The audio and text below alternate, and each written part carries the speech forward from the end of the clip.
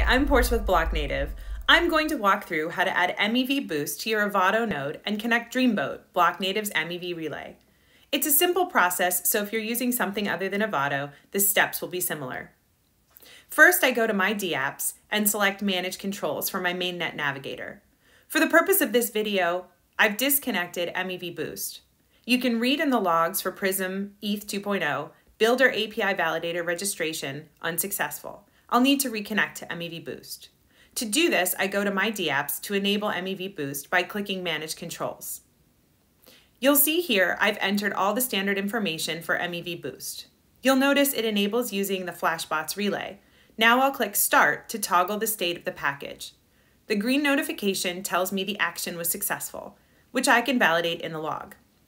Next, I click Restart to restart the MEV-Boost package, and I get confirmation that the action was successful, which I can also confirm in the logs.